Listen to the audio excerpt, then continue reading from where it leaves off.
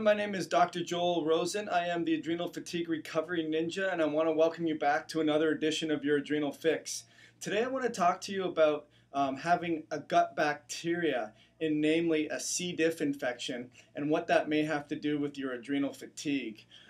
First of all, what I want to do is I want to talk to you about what are some of the symptoms that you may be having when you have a gut bacteria, and how may that be related to your emotions. So, feelings like worthlessness, hopelessness, self destruction, can't handle stress the same way that you used to. You get easily angered or agitated when you have stress, or you spend a lot of time sleeping and not recovering and feeling like you still don't have a lot of energy. You want to isolate yourself from a lot of people. You're overly concerned, maybe with some family things that are going on, and you just don't finish your tasks, and maybe you get angered at the slightest drop of a hat. So, what does that have to do with a gut infection, and what does that have to do with your adrenals? All right, great question. So this has to do with a question that was asked in my Facebook group, and you can get the link to that underneath this video. And if you're already in my Facebook group, then you're going to see this directly. So what I wanted to do is I wanted to answer a question that one of the members posted, and she said, "Hey, I just got diagnosed with a C. diff infection, and I was not symptomatic." So the first thing I would say is, how would you know you weren't symptomatic? Are you talking about your gut wasn't symptomatic? You didn't have gut pain, bloating, gas, constipation, diarrhea, distension, or you were in the group for a reason. You probably already had some fatigue. Maybe you had joint pains. Maybe you had headaches. Maybe you had inability to lose weight, or maybe you couldn't concentrate. Maybe you felt cold all the time. You had something going on, and but you didn't relate it to the gut. So I would say, first of all, the first lesson is you don't necessarily have to have a gut infection to feel a gut problem.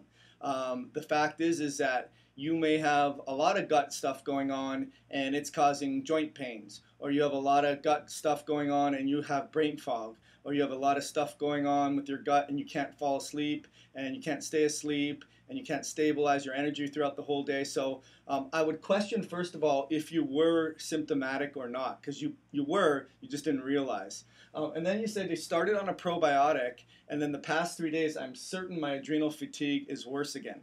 So what I would say is this is, a probiotic, although it's good to help with the strains of the dysbiosis, or the unhealthy bacteria in the gut, it is not a antimicrobial.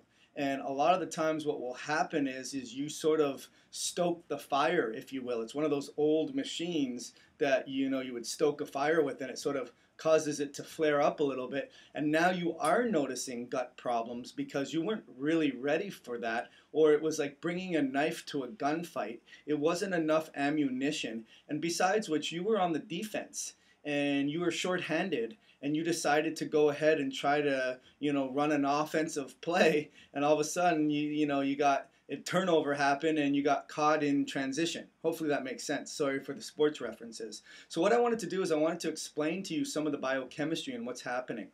So phenylalanine and tyrosine, they're two major amino acids that are the prerequisites for making dopamine. And if you are not eating a lot of protein, or you're not absorbing a lot of protein, you're not making a lot of hydrochloric acid, then you are going to have a problem with making enough dopamine. On top of that, if you have an iron deficiency, which most people do, if you have a gut infection or you have a parasite, then you're going to have a lot of your iron being stolen from you by the inhabitants of your ecosystem, and they're feeding off you and eating your iron. Or you're just able to absorb iron because the same reasons you can't secrete enough stomach acid to break down the iron and absorb it. Not to mention the BH4 biopterin. If you don't have an optimally working methylfolate, MTHFR, folinic acid, DHFR, there's a lot of fancy alphabet soup enzymes that if they're not working too well, you're not making BH4 effectively, and you're not making L-DOPA. So what happens is your dopamine levels can go down. Now, the other thing that could happen is that could be going fine, and this C. diff infection is going to inhibit the breakdown of dopamine to epinephrine. And that creates a huge problem because either it's like a stale pond. You're not getting free flowing water into the pond, and that water is not clearing and getting out of the pond. And what happens to that water? It gets stagnant, it gets stale, it ferments, it gets bacteria. And when dopamine levels is not regenerating and not clearing out, it's like it's not very high. And dopamine levels can be very high, and as a result, say dopamine water is flowing there and it's not clearing, then all that dopamine becomes oxidized. So in a way, whether it's really high dopamine levels or not enough dopamine levels getting in there, that DBH enzyme, because of C. diff, is slowing down and clearing, and as a result, it's like it's no longer effective. And as a result, you have these feelings of worthlessness and hopelessness and self-destruction and not handling your stress. So you're saying, hey, I wasn't dealing with any symptoms in my gut, and then I started on a probiotic, and now I'm worse. And it's not so much you're worse, you're aware of the battle royale going on in the gut. It also increases your quinone, and as a result, that creates a very excitatory paradox in terms of you're not making enough adrenaline, but you are making an excitatory neurotransmitter, and that gets you into your sympathetic fight or flight. As a result, you put a lot more pressure on these other enzymes, COMT, which is already busy trying to break down estrogen. So if there's estrogen dominance, or there's a blood sugar problem, or you're taking hormones, and you already are putting a lot of lineup on an enzyme that's overworked and it's not doing a good job.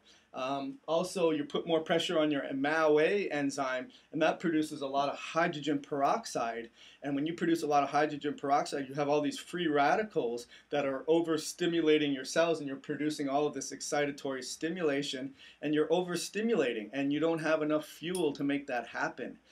Hopefully that makes sense. So what do you do about it? Well, first of all, you have to get out of the defensive mode, and that means you have to start basic. You have to maybe take some free-form amino acids or branch-chain amino acids. You have to stabilize your glucose. You have to get out of overwhelm.